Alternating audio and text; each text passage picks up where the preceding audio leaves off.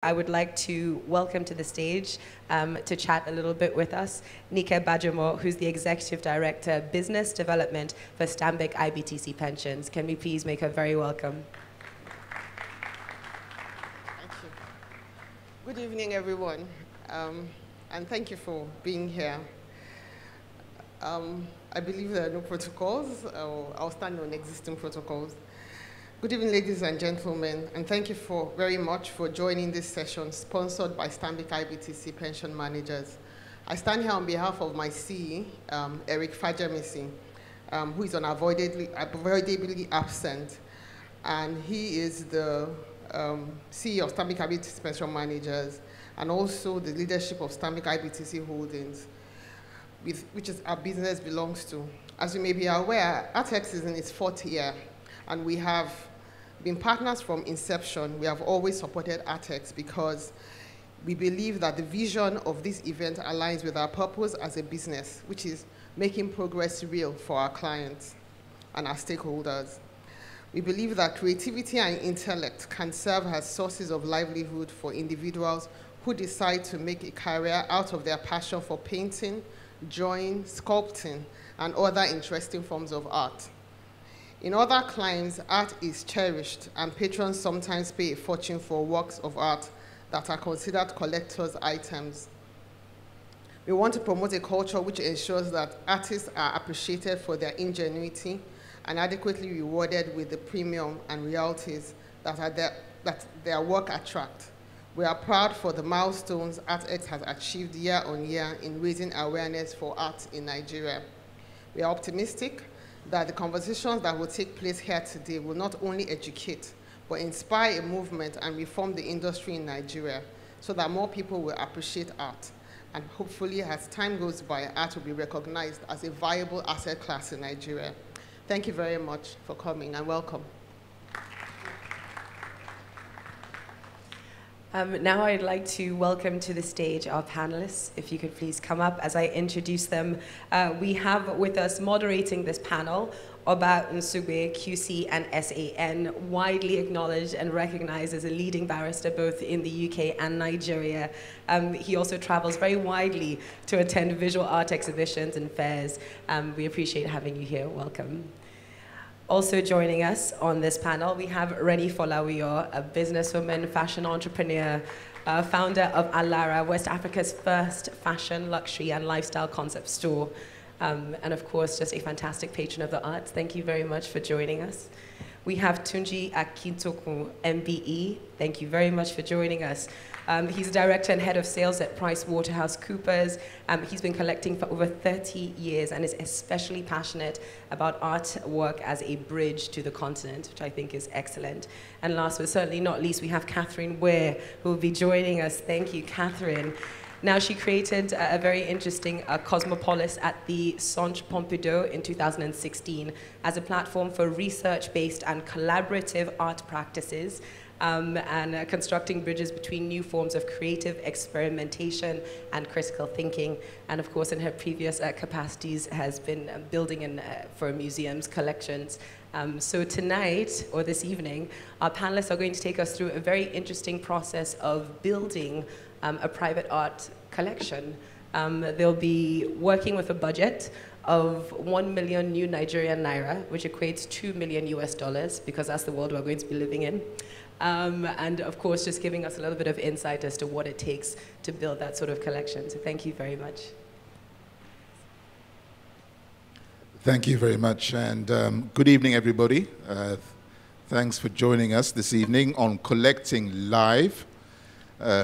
We have to thank our artistic director who's sitting at the back. That's Tayo Gumbi. Tayo, thank you for not telling us what we're doing up here, but that's fine. So the scenario is this. We are advising a new collector, and that new collector has money. Not our money, obviously, but we imagine it is our money, which is good. $2 million, as you've heard, to start a collection of works, whether they be modern, contemporary, video, whatever. And our task, our easy task with this panel that I'm honored to share the platform with is to advise the collector. And when you had the introduction at the beginning, I think you were told that there would be questions at the end. That's wrong. There are going to be questions throughout the panel session, because we want to hear from you on which artworks we should buy and why. We may take your advice, we may choose to ignore your advice, but that's our prerogative.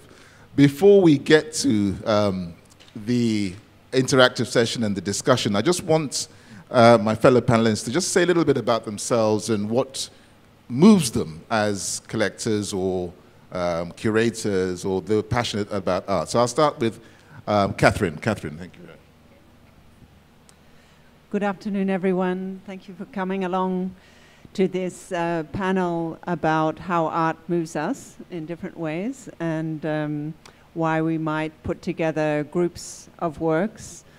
For me, this is all about telling stories. It's about who we are and how we would like to engage with what stories art can tell today, whether that's about rewriting the past histories, giving new visibility to artists who have not been recognized as they should have been for their work, for the importance of their work to a bigger story. And it's also about working with artists today about writing the future. It's supporting them, being in dialogue with them, and allowing them to do their work and create new ways of interpreting the world. Over to you. Hello, everyone. Similar to you, it's about telling stories and wanting to connect to people's struggles or experiences in a way that helps us to think more about ourselves.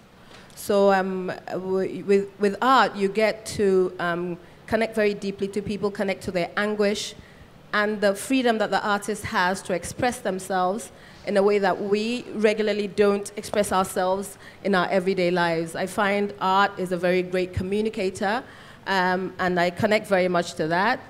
I am very, very much connected to young artists. I collect more contemporary art than I do modern art, because I like the freedom that allows, and I like the freedom of the different types of ways in which artists can express themselves.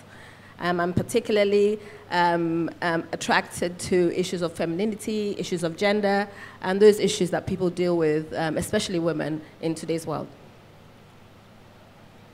I knew you'd say that. So right, Tunji, yes. Good afternoon. It's not working. I'll take this one. So good afternoon, everybody. So I'm based in London, actually, born and bred, and although I visit the continent a lot, I'd probably lose the word collector loosely, because I have collected for about 30 years, but I wouldn't say I'm a serious collector. I've just been a constant collector, which has amassed a reasonable body of work over that time. And for me, the real interest in collecting is around narratives. And I'm a great believer in that you've got to own your own story and your own narrative, because if you don't, somebody else will tell it for you, and maybe not in the way that you want. And I think art across Africa, whether it's sub-Saharan or North Africa, for me, has been a real interest to see how those narratives are played out, what I see out there, and what probably is more nearer to the truth.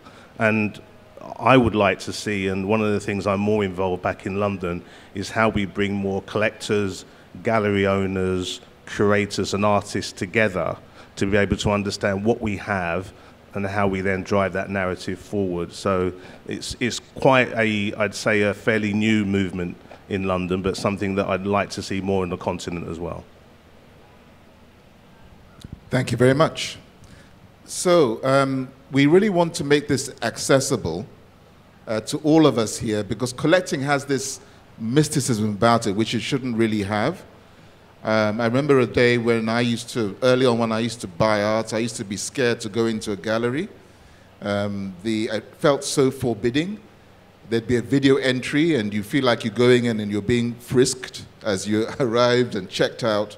But art isn't about that at all. I think it's really about it's about community. It's about sharing ideas and conversations, and it should be accessible to everybody. So this is a session where we're keen that it is. Now, we want to move on to the choice of artists, Tayo, I think, that we're going to have available to us. And will they be on the screen, or should we just talk about them? Slide by slide. Okay, fantastic. So, could somebody operate the slide for us?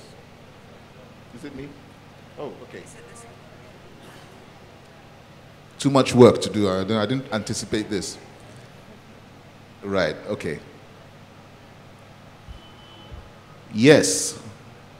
So the first piece of work, I hope you can see it, is by a Sudanese artist called Ibrahim El Salahi, who now is in the latter years of his life, but I would describe him as a modern master. He had an incredible show at the Tate about 5 years ago, and he now shows permanently in the Tate. And he's really one of the fathers, I think, of modern African art. And look at the sort of ink on paper that he's drawn there. So that's Ibrahim, Life Diary. Ibrahim again, Ibrahim El Salahi.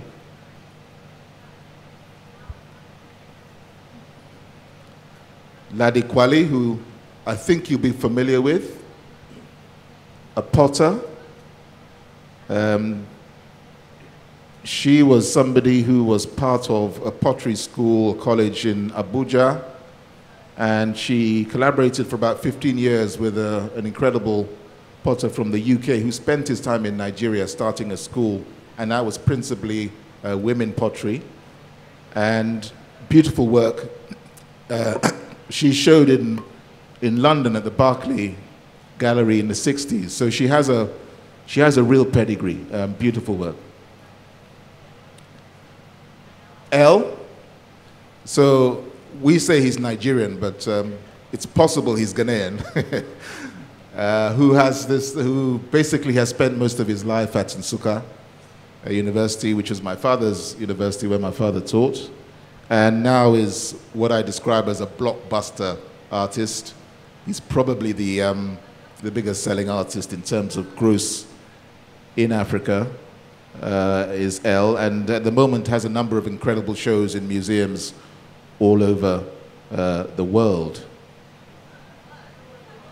That's L again, after the blaze.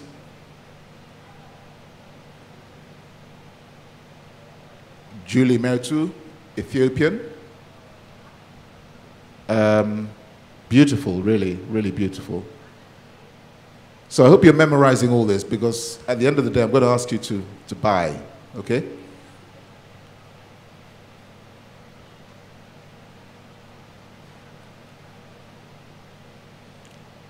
Now, no favoritism, but this is one of ours, Njideka. I don't know how many of you heard Njideka at Artex. I think it was the year before last. Fantastic talk, and obviously has done incredible collage work in the US, and now she's into the millions, as you know, in terms of her sales. Intimate scenes that she does. Okay, so I'm going to pause now. How many people have come across Toyin Odutola? Yes? Can I give you the mic? You tell us about her, what you think of her, okay? Yes, I'd like you to say. Can you let her have the mic?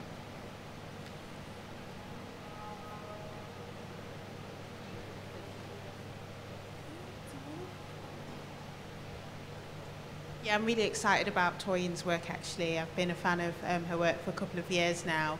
I'm also really excited that she's having a solo show in London next year at the Barbican, I think, so that's really exciting. But no, I'm really interested in the textures and the detail as well, because I'm very much more of a painting admirer of painting in terms of like visual art. So I like her use of colours as well, the different shades. I know in some of her work she uses blacks a lot.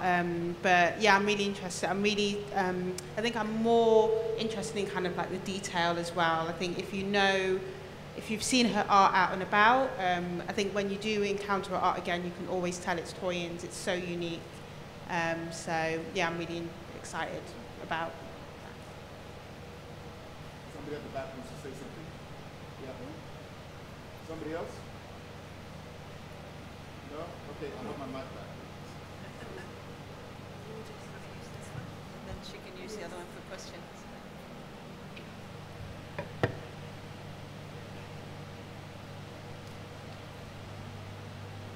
Yes, I'm back. Toyin Odutola started in pen, in black ink, and she would use black ink on blackboard, on charcoal, and she found it would come out gold, and she was exploring the idea of blackness on a very deep level. And I mean, I can tell you now, she's probably the third in terms of sales. She sold for over 500,000 this year, and she's still a very young artist in an auction at Sotheby's. So you have to think carefully before you spend on Toyin. Right, so this is a new category, and I'll tell you about the categories in a moment. How many people have come across Deborah Roberts? Hand up? Yeah? So tell us what you think about Deborah Roberts. I mean, I love her work. I just saw her work recently in London at Stephen Friedman in the summer. Again, I'm very attracted to her work because it speaks a lot about black experiences and the different ways that it could be portrayed as super strong as well as in a very vulnerable situation. So I love collages. I love collaging. I think it's a great medium that a lot of Black American, African American women have sort of taken on to a different level. And if you look at the piece on the right, I think it's on the right here. I mean, you can see strength in that image, and you can also see vulnerability, and you can also see a lot of different influences that sort of show the black experience and how contrasting that could be. So I think she's a very strong artist. For me, I really love Deborah. I couldn't agree more. Thank you. Do you want to say anything about Toyin? No? Okay. All right. Tunji? No. No? Fantastic. Man of few words. So, I in fact had flicked up the next one. Does that look familiar? Yeah? Have people come across Joy Labinjo? Yeah? You again? Okay. Just put your hands up. Who's heard of Joy Labinjo? Oh, no. Really? Are you telling the truth? You haven't heard of Joy? Okay. So she is in her 20s. She's just come out of college. She has a studio in Brixton, in London. And she's got her first institutional show in the UK right now. And what she does is she paints from family albums. She's Nigerian, although she's lived in the UK all her life. But she paints things intimate scenes from her family growing up. She paints weddings, conversations. And she doesn't obviously follow religiously the pictures. She kind of deforms them a bit, as you can see. But Joy Labinjo is certainly up and coming. And I think there is a Joy Labinjo picture in the fair. She's represented by the Tiwani Gallery. And Tiwani Gallery, in fact, have one way or another shown us some really great artists. And Judeka's first London show was at Tiwani Gallery. And we were all there drinking our wine, ignoring the paintings, and made a big mistake. Because we just didn't twig. But that's Joy. Okay, Titus Kapoor. Kathryn, would you want to say anything about his practice as an artist? No? Okay. Tunji, are you familiar with him? No, there's no prices on there. No prices on there.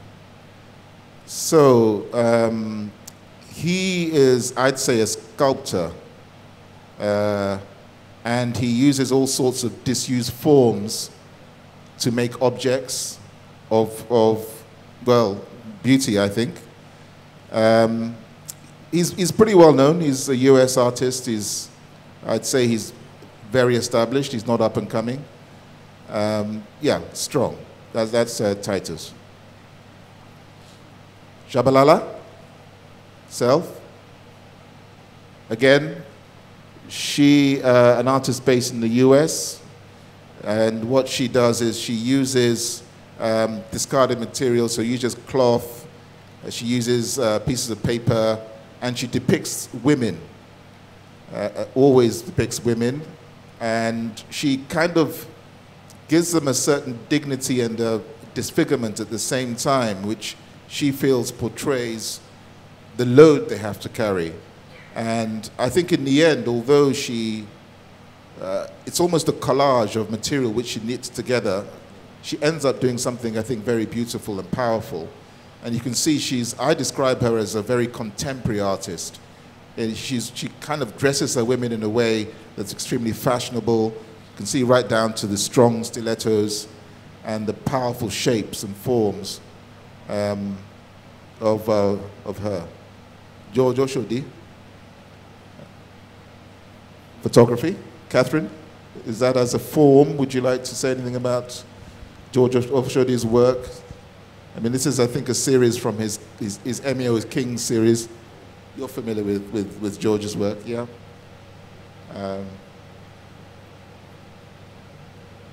I think you will know his photographs. I think he does a lot of work in the Delta, and he shows some of the devastation of the environment in the Delta through his pictures. Very much, I think, a challenging photographer because he comes from a journalistic background and likes to really portray it as it is. So you can see the pollution filling the skies there. Alimi's work, Untitled. Reni, does anybody want to say anything about Alimi? Has anybody come across Alimi's work?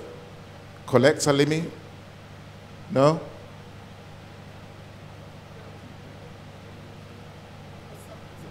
I don't collect Alimi, but I've got some of his work. I think I've watched, we actually did a show for Alimi in Alara. I think it was actually one of our first shows when we opened the store. And he did a body of work which we commissioned, and he was away in a residency for a while and came back completely refreshed with a completely new approach. And I think that's when he first did the sculpture work.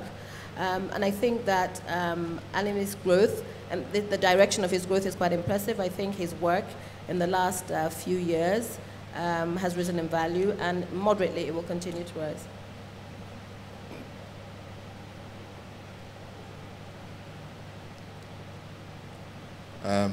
Beautiful on dyed linen. In fact, this reminds me a little bit of the exhibition that's at Alara at the moment, and if you haven't seen it, you should really go and see the kind of patchwork of the way in which it's been knit together, the histories behind the cloths, and an artist that Pedro is just incredible. You might want to say something about that, but I think that's a beautiful exhibition. There's an exhibition in Alara at the moment. It's by Professor Kwejula. It's a brilliant exhibition. She's the head of visual arts in Unilag, I think, if I've not got that wrong. And she's done this exhibition which is called Indigo Reimagined. And she has put us through a process of simple dyeing process of the history and process of adire making in Nigeria. And what she's done is she's glorified each step. So, for instance, the screens with which adire that's made, called adile leko, that's made and with cassava, has been glorified into a beautiful sculptural piece. She also has another piece which is called Stamping History, which is dedicated stamps that are used to make different forms of adire. She's used that to create a beautiful installation that you won't believe the variety of motifs that are involved. Motifs also tell our history. which is a mixture of contemporary design, stuff that people create now, historical, stuff that reflects colonization, and just a mishmash of all this that create this spectacular piece. Apart from that, she also created another piece which is called OJ Market Day, which is also sort of a patchwork of her experiences in OJ Market in Ibadan, which used to be the center for indigo, where indigo from different parts of West Africa came to OJ Market in Ibadan, and everybody used to come and buy. So she has this patchwork of indigo pieces, as well as the sand-colored fabrics, which she felt would situate the indigo in the very sandy color that overcomes Ibadan. So it's a beautiful, beautiful show, and I hope you each get a chance to go and see it. It's in Alara, and that's on Akioluwade Street. Please try. I thought I'd give you a plug there. But it's the colors that remind me of that show. It's, and the Adire cloth that's used. Oops. Go back. Zinkwe, Dominic, Mixed Media. It's got a price on it, New Nigeria 6000. Zinkwe again, which is, I think, a great installation.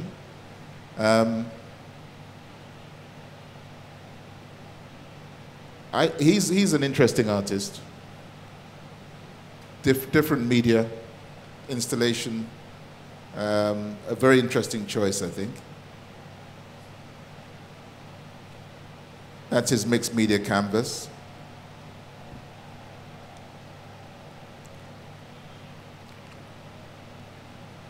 Jerry Buhari, who actually moderated a very interesting talk yesterday with some of the old masters. But his work also beautiful, a Nigerian artist. And Phoebe Boswell, who mixed heritage. She's a contemporary artist. She's based in the UK. Does a lot of photographic work and depicts old histories, ancestries, and she is, I think, somebody who is really up and coming. And Taye Idaho, who had an incredible show at the Zeitz Museum in Cape Town. Her work was shown there. And again, she's a Nigerian artist based here. Faith Ringgold, really huge artist who really struggled through, I think, times when women artists were not getting anything like the recognition they deserved. And she was somebody who had a political message as well about Black American histories. And in fact, led a protest, I think it was outside the Met or the Whitney Museum, of women artists not being in those museums and insisting that they should be in those museums. And she had a show in London last year at the Serpentine Gallery, and also a talk which I listened to where I think she's in her late 80s now, but still incredible woman with so much, I think, pain inside her of marginalization, of protest, of racism, and of joy and color, which you can see from the jazz scenes that she shows. The happiness and the fact that music is so much part of our lives and our histories. Kerry James Marshall, who, so far as Black artists go, is the biggest now. He has work that I think has sold now for close to $20 million. So he is now the biggest selling Black artist. And you can see something of the artist we saw earlier. Toyin, I would say, would accept that he is one of the many influences on her. He's kind of a grandfather of a lot of the Black American artists that are coming out of America now, and depicting these figures. Simone Lee, American artist again, showing women so with such grace. And Theaster Gates, who I don't know whether you know about Theaster Gates. Theaster Gates is, I'd say, a social practitioner as an artist. He is very interested in forms. He's very interested in materials, very interested in the ordinary and showing it in a way that brings to life ordinary life, like lath black box or convex K, which is concrete, and brick and wood. And he's had a number of shows all over the world. All right, so I think that gives you some idea of the kind of artist. So what I'm going to do is just tell you about which categories they're in. Okay, so in the blockbuster categories, or international blockbuster categories, we have Theaster Gates, Kerry James Marshall, Simone Lee, and Faith Ringgold. All right, so just going through them there, going back through them. Those are 5, I think, if I can still count, 5 artists in the blockbuster category. And then we have the contemporary Nigerian or African artists. So this is the category, a second category. We have 5 categories altogether, by the way. This is the second category, contemporary Nigerian artists. And we're going to buy 1 painting or 1 piece of work from each category. So you've seen the artists in this category. Phoebe Boswell is in this category. Dominic Zinkwe is in this category. And Jerry Buhari is in this category. There's Dominic.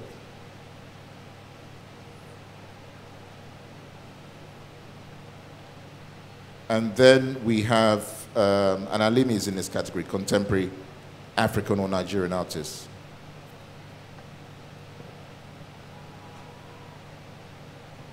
Then we have up and coming.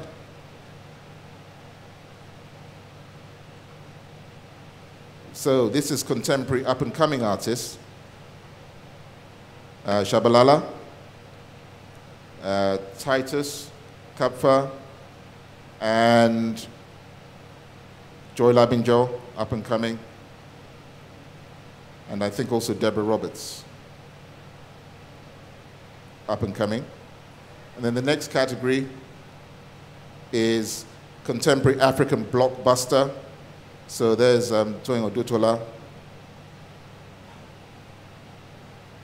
Njideka, Julie Mertu,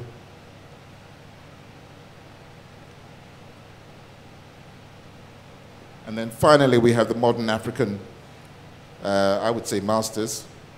So you have the L, you have Ladi Kwale, Ibrahim El Salahi. That's it. So, okay. I'm going to turn now to my panelists and I'll remind you if you need reminding of who we're looking to buy. But we have $2 million and just maybe 1 or 2 lines about who you would take from the modern African. So, modern African, we have El Salahi, we have Ladi Kwale. In fact, we also have Colette Omagbe, but I don't think we have any images from Colette. No, Colette Omagbe is a woman artist who really disappeared from scene. She came into view in the 60s and then she disappeared again. So we didn't see much of her, unfortunately, but she's in there. And Elle Salahi, Ladi Kwali, and also in this category is Yusuf Brillo, but again, we don't have pictures of him, but I'm sure you're familiar with him. So, which would you take, Tunji, from this particular category? I think I'd probably go with, more likely to go with Ibrahim El, to be honest. I like the... Yes.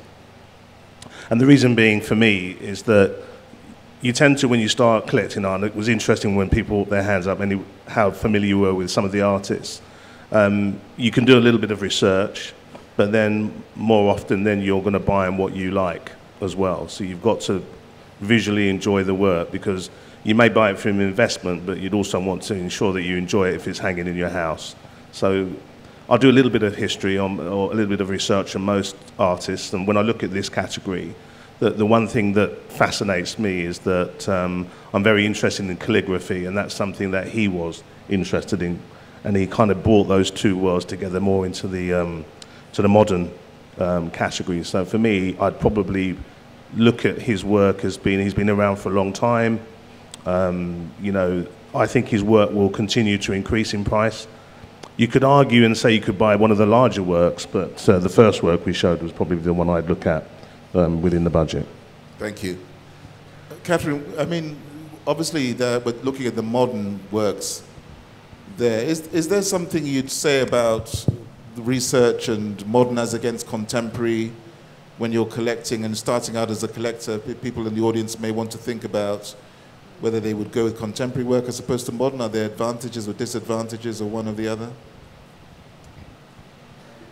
I think it's really also a matter, primarily a matter of focus and personal interest, and doing research is certainly the first step. And then, as I said before, you know, you may really feel that it's very important to go back and rewrite or reinforce certain aesthetic heritages and histories and contribute to the rethinking of how we got to where we are today, what the sources were, who the voices are that have been less perhaps considered. But then I think beyond that, another point is what story you want to tell with your collection. So how can you put together groups of work that speak to each other? You may move from contemporary works back into modern works that you can identify as sources, or you may make constellations of works that together will add to each other's story. Of course, some people will focus around particular periods or media. There's many different ways to go, but I think the more that you can make that a conscious process of thinking about options and the most meaningful direction for your own collection, the more that you will get out of that process, and also become more focused and defined in knowing what you're looking for and why. Thank you. We're still on, I think we're still on the modern masters. Reni, which would you advise that we go for? I'm confused, because which I would like to, or which I should advise you to? Advise. Well, depends. Okay. I think that, I mean, this is an amazing section, of course, the masters. I think that Ellen Atsui is a legend. I totally adore him, and also adore the way his work has changed from here to, and even though he's a very elderly man, just that he's doing very interesting work at the moment with the bottle caps, and it's crazy. So I would love an L. Ibrahim's, contribution to creating a script from something that traditionally, exists in his environment is also super interesting. And there's another artist. What's the? Yes, so we have. There was one that's not actually here. Yes, Colette Omagbai. Yeah, Colette was like an amazing female artist who just sort of changed a lot of the narrative and super strong. So there's a reason to buy each one. And if I must choose, I would choose L because I absolutely adore him. Okay. So we have a conflict. You would choose L Ansui, Ellen Ansui. Yes. And you would choose El Salahi. Yes. What would you advise? Yes. You look like you know the answer. Let me ask you. In this particular section, can we get him a mic? No. Can I give him a mic, please? Oh, one's coming. One is coming. You can solve our dilemma for us, please.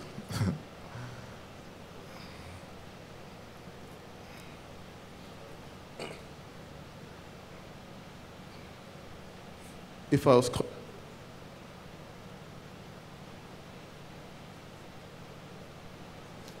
You can take mine, please. Take mine. Okay. Okay.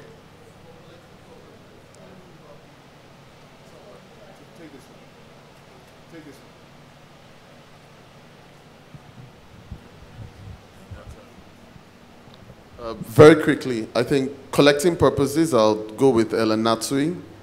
I think, very soon there'll be nothing to snap up, and his style of art is unique. But to display my house, definitely El Salahi. That's a very good answer. so if I had to pick one, I think I would do El Anatsui. Okay. Thank you very much. What would you say to that? I think he made a good choice. Okay. So can I just ask the audience to raise your hands? I think we're down to a choice of two. All of the artists that have been mentioned, Ladi Kwale, Yusuf Grillo, Colette, Seydou Keita, no images from Seydou Keita, but I hope you're familiar with Seydou Keita as a photographer. No, Kathryn, if Kathryn were to make a choice, she might be fired. And then Ibrahim El Salahi. Okay, so I think we're down to a choice between El Salahi and El and Ansui. So if you raise your hands, who would go for Ibrahim El Salahi? I better put him on the screen so that I'll put him on the screen so that you're influenced. There we go. I mean, how could you not? How could, that's better. Yeah, okay, raise your hands. Right, yeah. I mean, if you look behind you, Tayo has a hand up. So if you know Tayo is going for Ibrahim Al Salahi, you know that it's the right choice.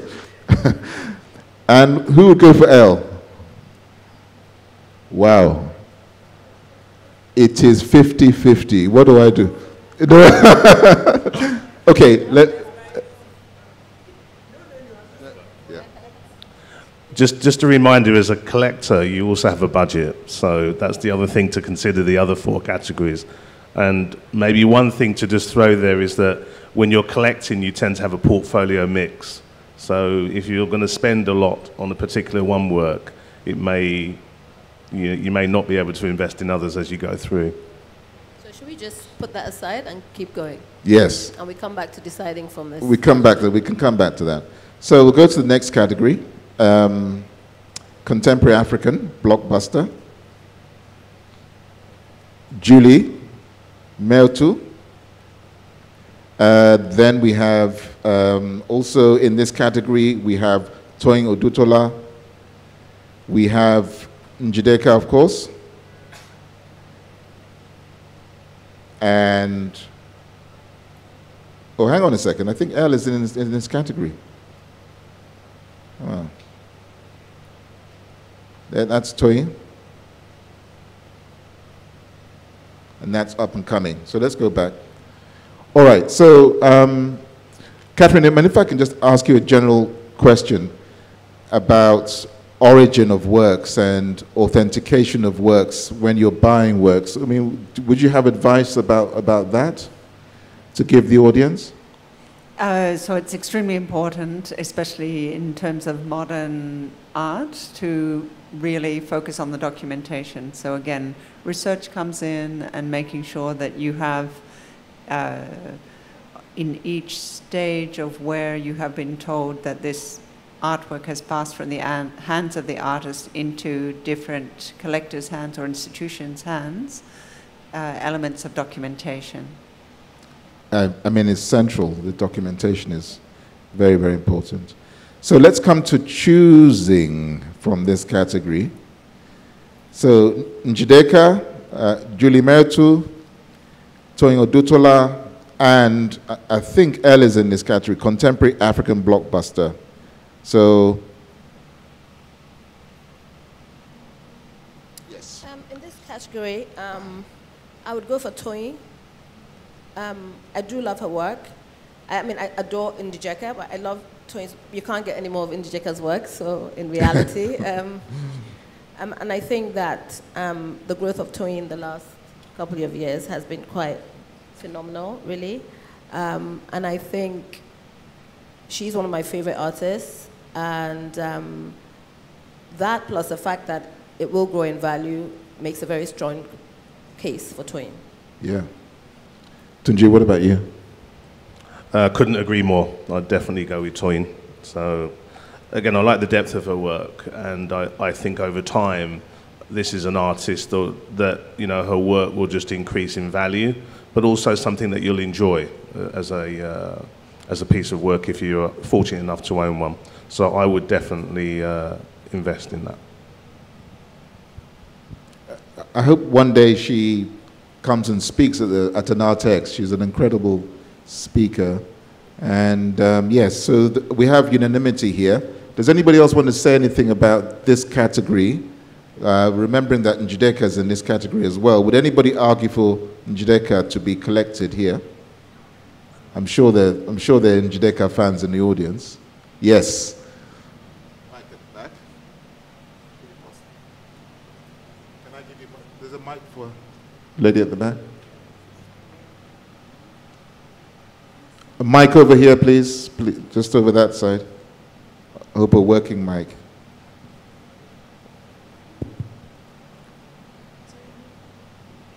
Yeah, I think I'll go for Njideka because I think her work is very original. It feels like you're almost in the picture, and the stories she tells, I can actually identify with some of them, so definitely an Njideka. Which stories can you identify with? I'll leave that to myself. Okay. All right. Tunji said something earlier about sharing collectors' works, and the fact that as collectors somehow we're a little bit secretive and we don't like showing what we've collected and passing on information. That reminded me of what Tunji said. But yeah, she draws you into the picture, and I think you wouldn't be going far wrong with Njideka. So, but on our panel, we have definitely unanimity. Let's go on to the next one, which is contemporary up-and-coming artists. Oops, I think I'm going the wrong way.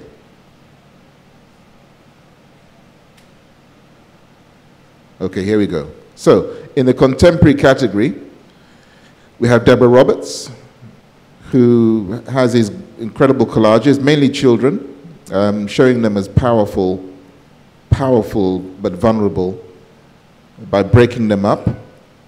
We have Joy Labinjo, who definitely is up and coming.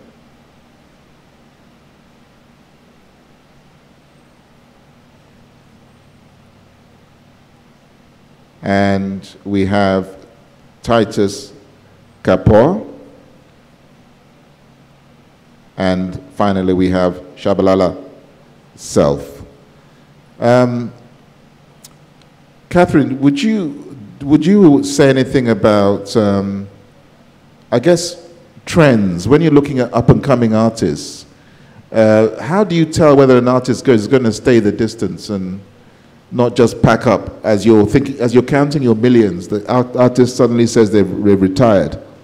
What do you look for in an artist's practice that shows that the artist will carry on working and learning. It's the million-dollar question for collectors, isn't it? But, Yeah. And there are no guarantees. So I think you really have to think about how interesting the work is and how engaged the artist is in her practice, you know, in terms of who to support. Then, of course, at particular times you can observe that certain styles, media,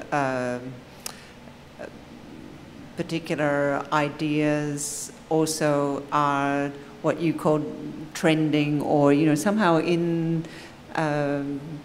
the air at that moment. And so there as well you have to try and distinguish between those who have something quite individual to say that relates and is coherent with their practice as it stands in the past, and those who may be more influenced or following, you know, that trend at that time. So I think you need to look at any work in the context of an artist's practice over a longer period, even when they're quite emerging. Where did that come from? What have they been doing before then? Yeah.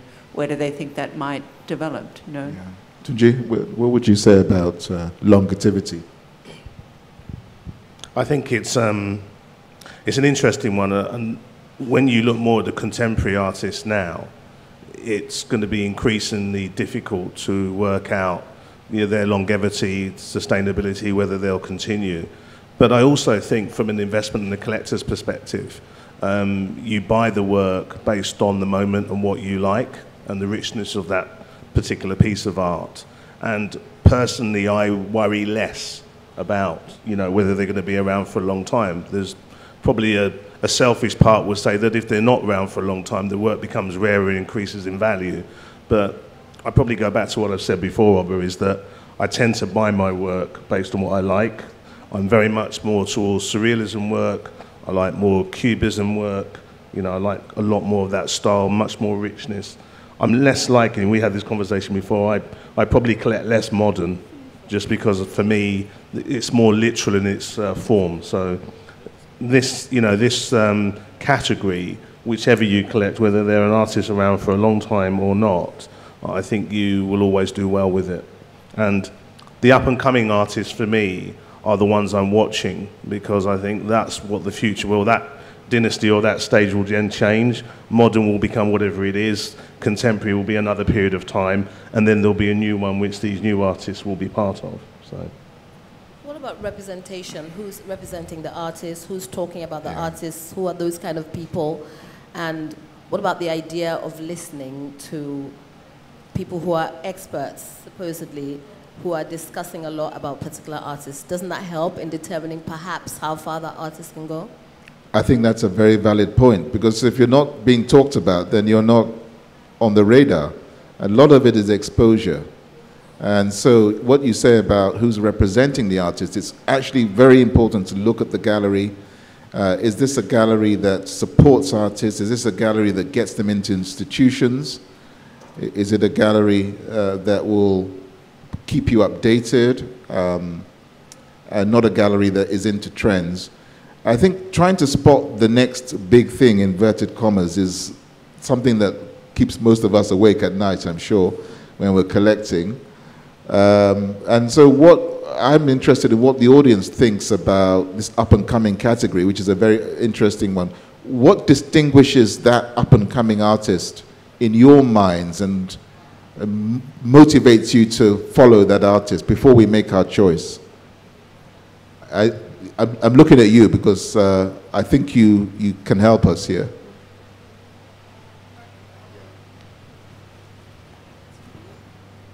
What would you say in the up-and-coming category? What do you look for in the up-and-coming category? One of the things you want to look for the uniqueness. You want to look for, you know, the freshness of the idea. Then you want to look at things that maybe, you know, let's say futuristic. So it's a combination of all those things. You want a story whereby when you see it, you could never have contemplated it before. Yeah.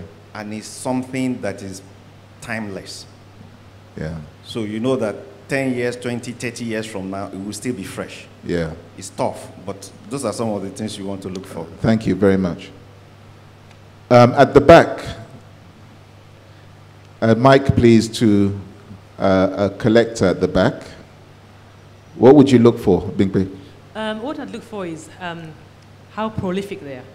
Because I think if a young and up-and-coming artist is prolific, I think there's a problem. I think they're probably starting to think this particular style seems to sell, and they start sort of churning out the same thing, either just different derivations of the same thing. So I feel up-and-coming artists should be much more careful in their practice.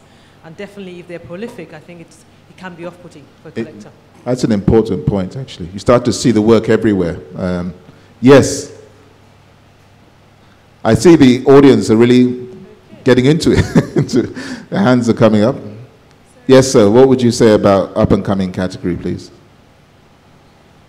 I want to talk about that in the sense of this nature. Bob Marley has had a music, or still has a music. One thing about good music, when it hits you, feels no pain. If an artwork gets to you, yeah, it's emotional, it's an appeal, up and coming or not. If we consider up and coming and the reasons given so far, we'll be talking about the Wall Street agenda regarding the artwork. If I love an artwork and it appeals to me, I pick it up and coming or not. Yeah. Thank you. Okay, that's true. Yes. Please, yeah.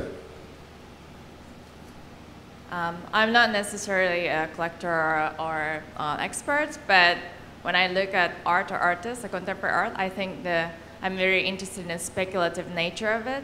So what kind of questions the artist is asking that is forward-looking, that is relevant to now, but also like future in the sort of context of socioeconomic environment.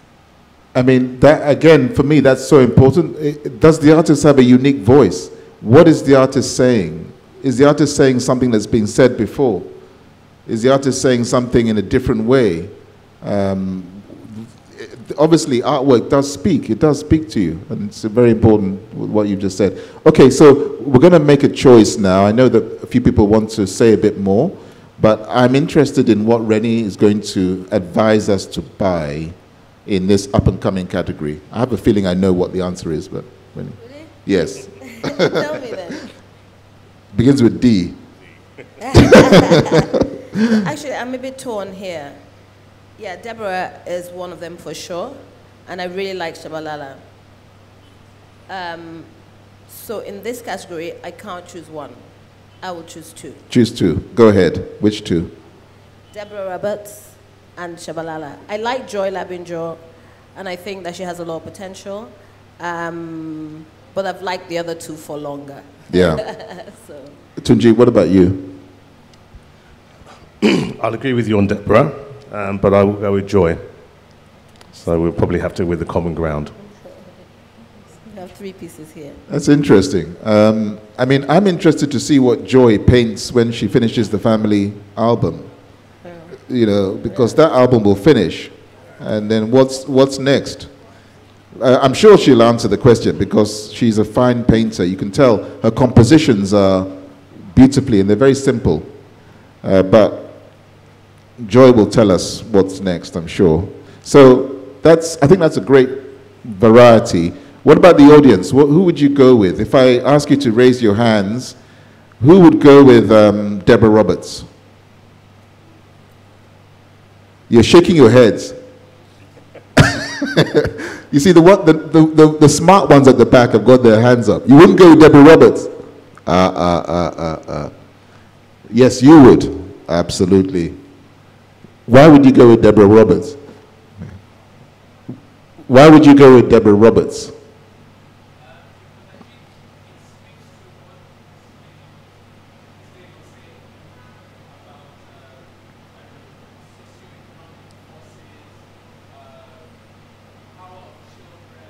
You know, they learn, I don't know, they're powerful. I feel like you can resonate with it. There's a message, it's original, even though it looks like it's collage, but it's like, you know, I don't know, I like it, and then I like... Incredible artist, Deborah Roberts. Yeah. Who would go with Joy? Joy Labinjo? Okay. Very good.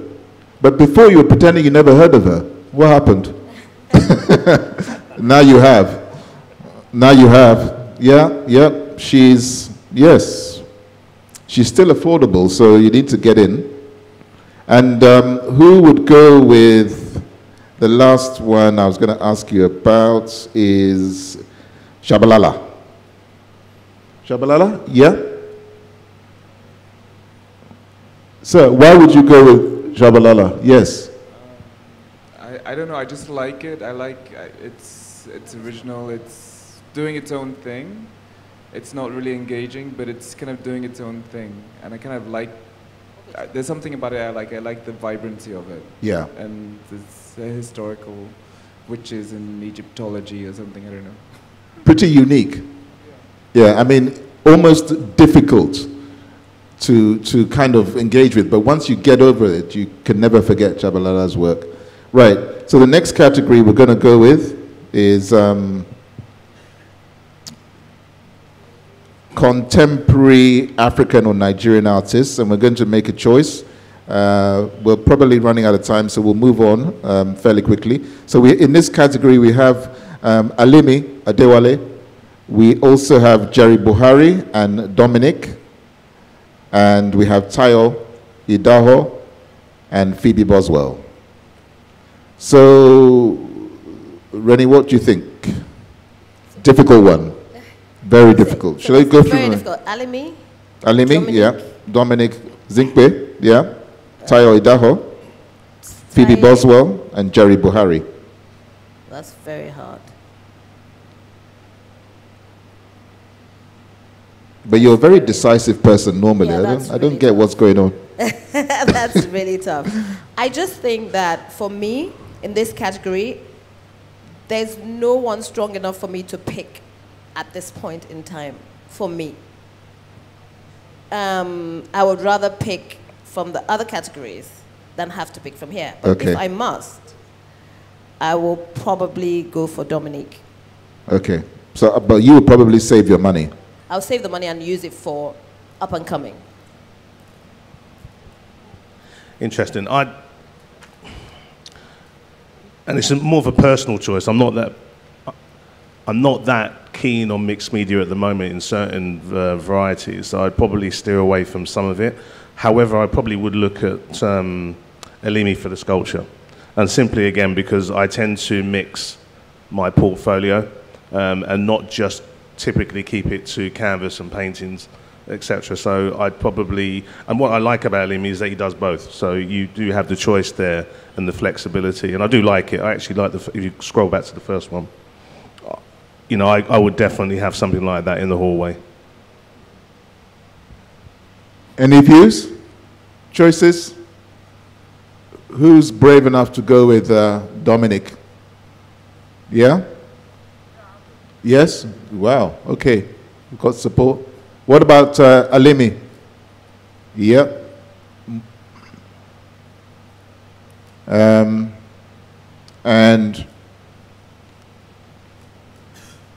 I mean, Dominic's great variety. If you were forced to choose, who would you go with? This category? It would be Dominic. Dominic, okay. All right, so we'll move on to the final category, then we'll come back to Modern Masters. International blockbusters. Faith Ringgold. So I mean, she's revered. That's all I can tell you. When people come back to talk about her work and her tapestries, when you see her tapestries live, let me tell you, you almost get knocked over. Seriously. The color, the vibrancy, the power. The exhibition she had at the Serpentine was just, it was just incredible, incredibly powerful.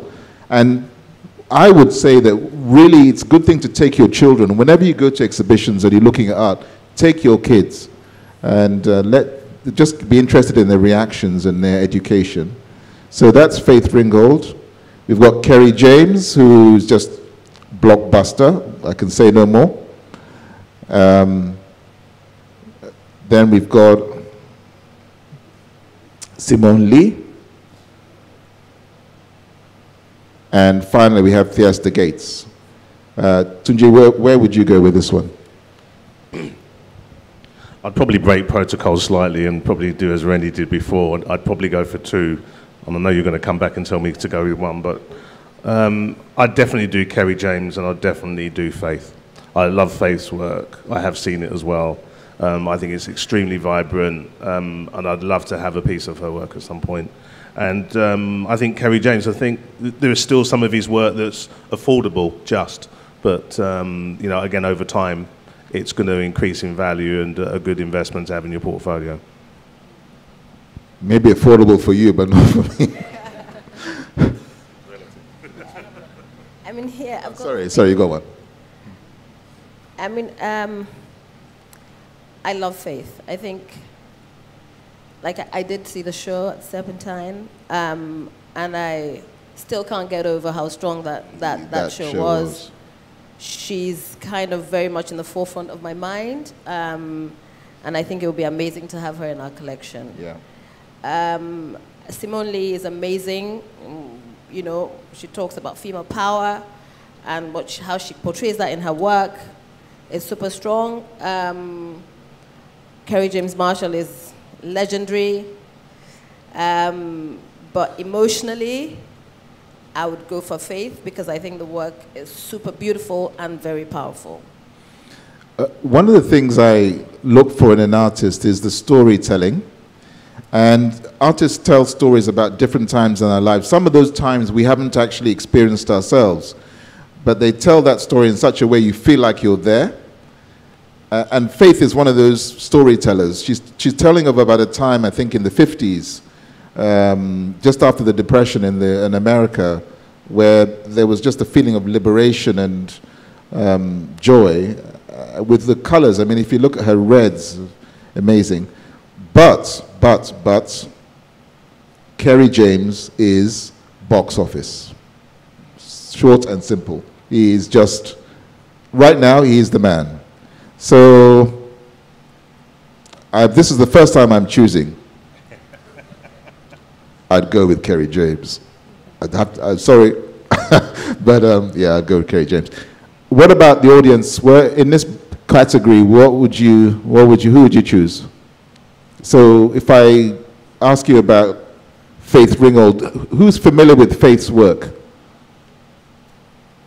Hands up, yeah? Only a few hands. See, that's why it's good to come to these talks, right? Yeah. Can she tell us a bit about what tell us a bit about what you saw. No, Faith Ringgold, I've followed, and to be honest with you, she's powerful. She's an activist. So as far as I'm concerned, it's not just the beauty and the amazing elements of her work, the colors, but the story, and the fact that the courage to tell, she doesn't sort of pull punches. The tapestries tell stories of everything from slave trade to the emancipation to post-depression to life as a jazz singer in the nightclubs, female female solo females, everything. And she's really courageous, but she makes it interesting to look at. And I took my children, and lots of questions about the emancipation, about the Sojourner Truth, all the powerful figures in the history of African American slavery. So she tells that story, but she's also an illustrator for children's books. So if you go to any bookshops say in New York and you're buying children's books, and I used to do that a long time ago, so I was familiar with her work even then. And so she illustrates, so she appeals to both the very, very young and to the much older. But I would go with her, any day. And I was, even lucky to sort of chance upon meeting her at the Serpentine at the opening. An amazing woman. I thought I knew you'd go with her. She's an incredible artist. Yes, at the back. What would you say? Well, who would you go with? There's a mic coming to you.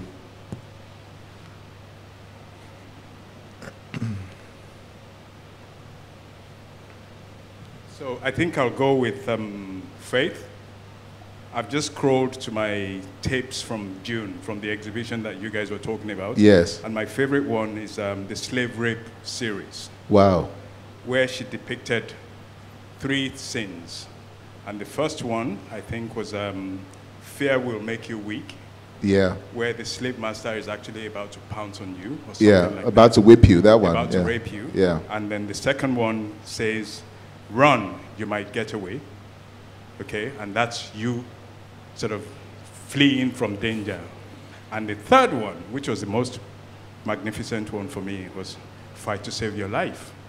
And that one had a woman with a knife, with a cutlass, about to defend herself. So I'd go for faith any day. Fantastic, Yeah. fantastic. I have the pictures here if you guys fantastic story. Thank you very much. Okay, so I think we may have time for a few questions, general questions, and they're being held up at the back. So I will read out the questions. How do you feel we can increase the number of art collectors who support African arts?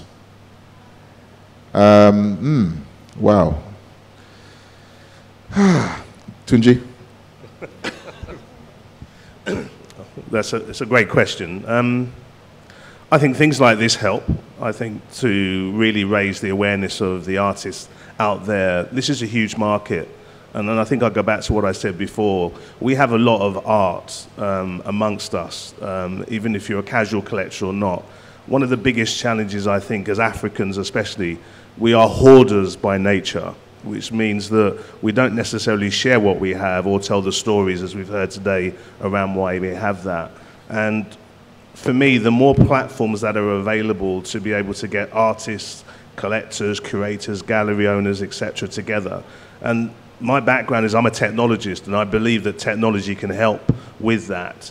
People want to be private with their collections, but they can also share what they have in a virtual way that people will be able to see what's out there. It will probably help also with provenance and around authentication of work. So I think the more talks we have about this, and certainly in the UK we're starting that journey, if this can spread across the continent, it will certainly help to raise awareness of what we have, tell our stories, but more importantly, see those artists coming through. We have to support the young and up-and-coming artists to ensure that they have careers to continue doing what they do. And if we don't collect and know what they have, and we don't share those platforms through galleries, through Artex, through other exhibitions, then we'll never do that, and many will not make it. If I share just one very small story, my trust supported an African artist about 3 years ago. She was Moroccan-Italian. I saw something in her that many didn't, and we funded her for about 3 years to just paint. And then when finally she'd painted and had a portfolio of work, we then launched her, and then we got her to believe in herself that she had a story to tell and that she had a phenomenal talent across lots of different disciplines. And there are lots of other people that may do that in isolation, but we've got to be able to get together as a people to support those artists, that when they come through, they've got a platform to show their work.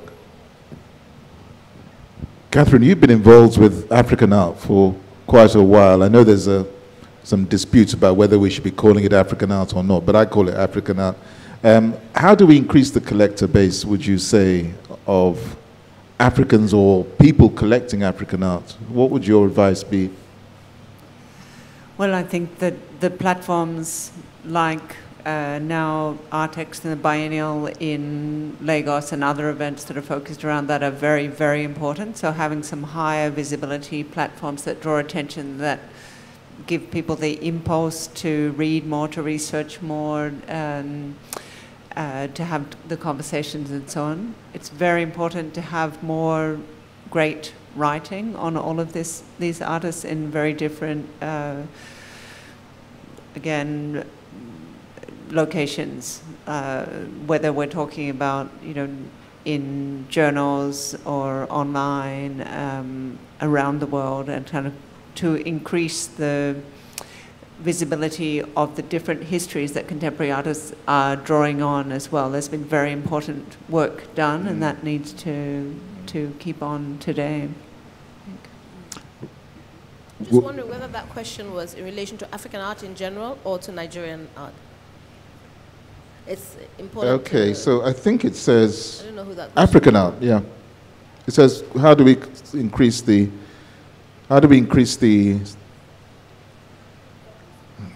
Good evening, sir. You're welcome. Thank you, sir. how do we increase the number of African art collectors? You've just said, I think platforms like Artex help. Basically, I mean, I think I agree with what everybody has said. I'm not going to come up with anything. This, I think, is $1 million question. What I have seen is an increasing interest in collecting. I mean, Sotheby's have just completed their auction where they were achieving record prices. But when you interrogate it, at least 70% of the buyers were coming from this continent. Of course, they can't tell you exactly who they are, but that, for me, is promising. What we're seeing is the beginnings of art funds, where people are basically pooling their resources to buy African art. There's a fund that I'm aware of. It's not a huge fund, but $200,000, where people are investing in collectively and making decisions about the buying of African art. You then have a number of the institutions who are, I think, increasing the collector base. You've had the Tate African Art Acquisitions Committee, where there's increasing interest and profile for African art. The Pompidou are doing something similar. We're seeing the American institutions doing something very similar. All of this is good for profile. And the big museums now, the large museums worldwide, know that they need to change their narratives. They know that they have excluded a very important history. So they're literally having to rehang now, where you hang a Picasso against El Salahi because these pictures are talking to each other.